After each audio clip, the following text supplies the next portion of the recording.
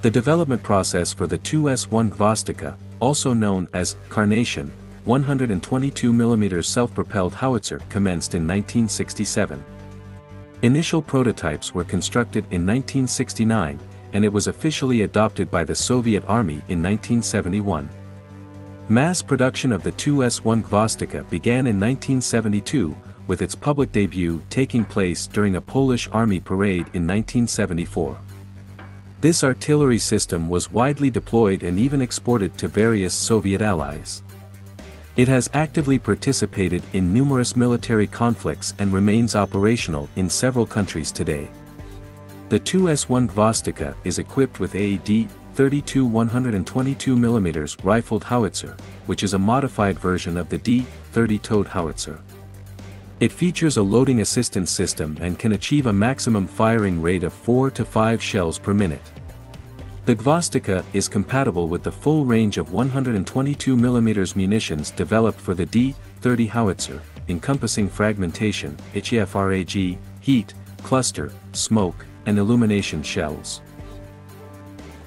Typically, the vehicle carries 40 shells, often consisting of 35 HEFRAG and 5 heat rounds. Its effective firing range using an HEFRAG shell is 15.2 kilometers. Although this range might seem limited by modern standards, it was competitive with artillery systems of its era in the late 1960s and 1970s.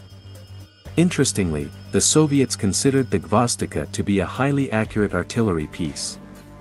It was designed to utilize Soviet 122mm ammunition. While some countries introduced their own 122mm ammunition with similar specifications and powder charges, the 2S-1 Gvosdika struggles to achieve the same level of accuracy with non-original ammunition. Employing ammunition produced by other nations sometimes necessitates several shots with guidance from forward artillery observers to precisely target the intended area. The crew of the artillery system comprises 4 individuals, including the commander, gunner, loader, and driver.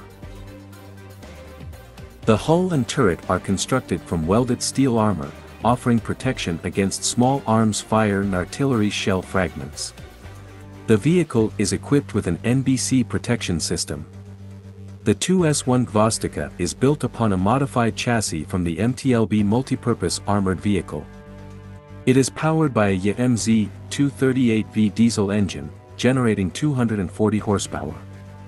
The vehicle can operate in amphibious mode, although its ammunition load needs to be reduced to 30 shells for river and lake crossings. It moves across water surfaces using its tracks, achieving a maximum speed of 4.5 km per hour. The 2S-1 Gvosdika SPH is capable of being transported by military transport aircraft such as the IN-12, IL-76, C-130, and similar models.